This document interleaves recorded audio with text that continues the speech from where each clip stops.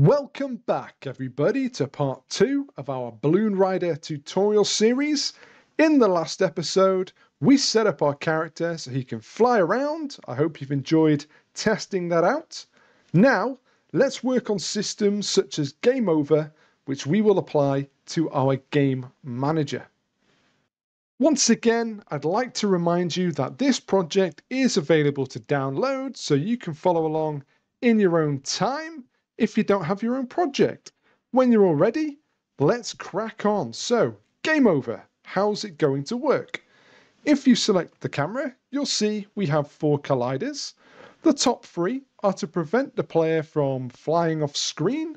The bottom one, and if you open up the hierarchy, is our kill zone. If the player's feet collider touches the kill zone, we will trigger Game Over. When that happens, in our canvas, we have a Game Over screen, currently not active. We want it to be active, and we also want the ability to reset the game, which will put the player back into his default position on the platform so we can retry. So let's put that together in our Game Manager script. So go ahead and open it up. In the Game Manager script, the first variable we want is that of the player. So create a public player controller, simply called player, and we want its current position. So we'll have a vector free, which we will call player start position. When we have Game Over, we want the Game Over screen to appear. So underneath, create a public game object, Game Over screen. That's all we need to get things started. So in the start method now, let's set our player start position equal to the player.transform.local position relevant to the camera, for we are going to assign the player as a child to the camera, which I'll explain back in Unity. Then we will create a public void, which we will call Game Over. And inside, we want 2 things to happen. We want the player.gameObject.setActive false. We're not going to delete the object. We're only going to set it active, true or false. And the Game Over screen to appear. So the Game Over screen.setActive is true. Then in void reset, we want to do the opposite. So go ahead and put that code back in there. This time, we want the player to reappear. So the player game object.setActive is true. And we want the Game Over screen to disappear. So the Game Over screen.setActive false, depending on what we select. So if we select reset, the game starts over. So we are now going to want to set the player's position back to its starting position. And to do that, just above player, we will say that the player.transform.local position is going to be that of the player start position we assigned in the start method. So as soon as the game loads, where the player is going to be saved as its start position, that vector free. So go ahead, hit save, head back into Unity. Once everything's compiled, go ahead and drag the Game Manager script to the Game Manager object.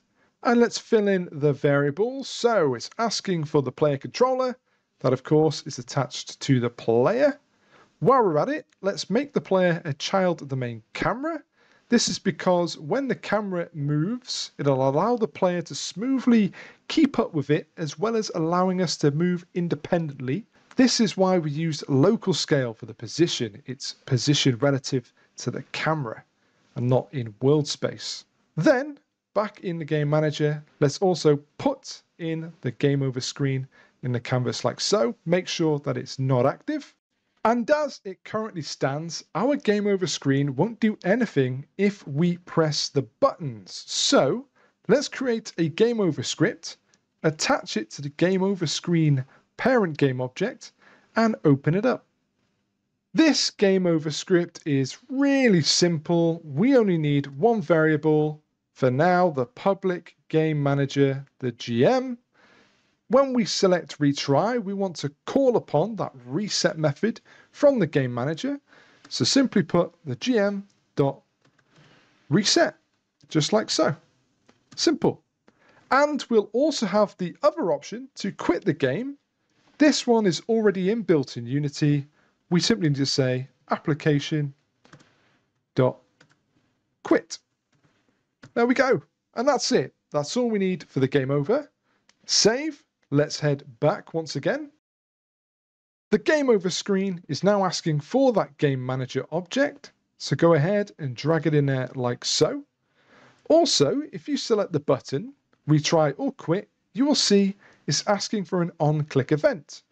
In order to allow us to access the game manager's methods, restart and quit, simply drag the game over screen with the script attached into the space there.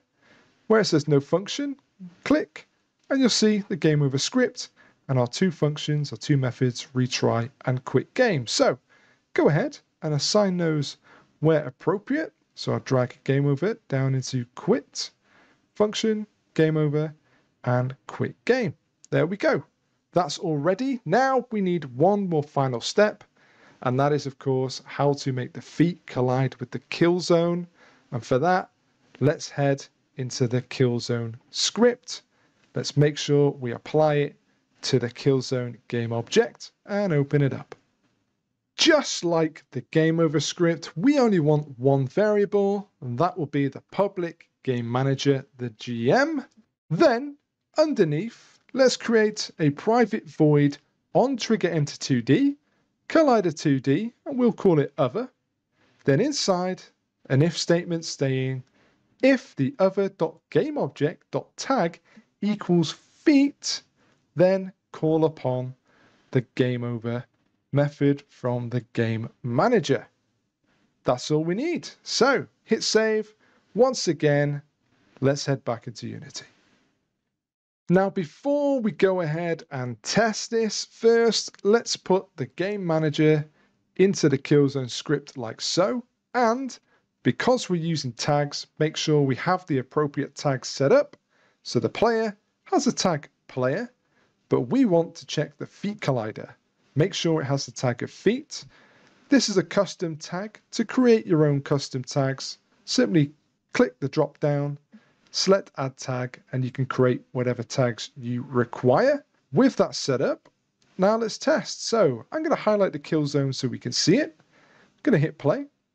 And what you should now see when we leap off the platform, hit the kill zone, player is no longer active, game over screen appears, and when we hit reset, our player resets back to his default position on the platform, ready to go again.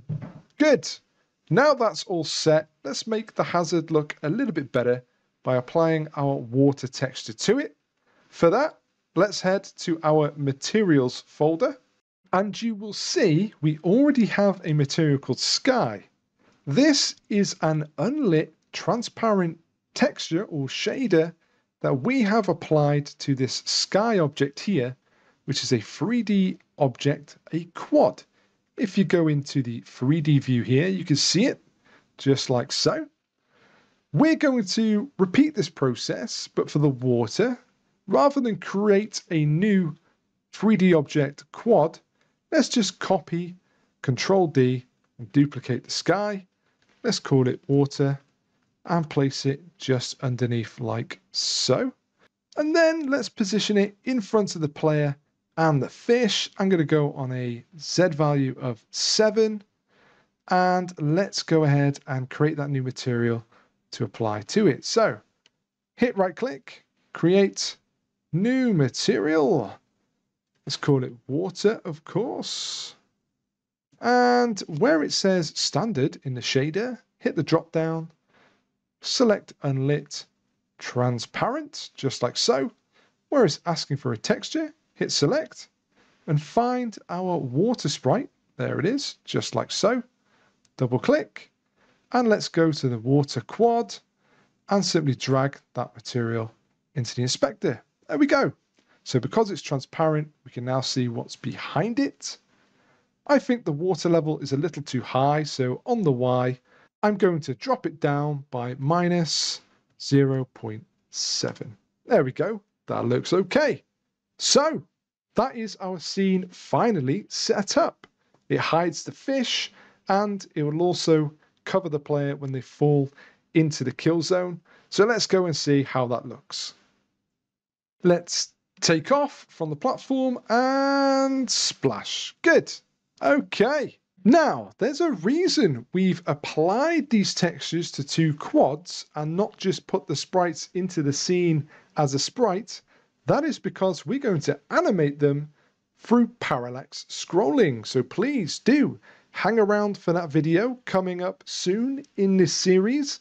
Until then, I hope this was useful for you and that you're enjoying learning game dev, and I will see you very soon. Take care.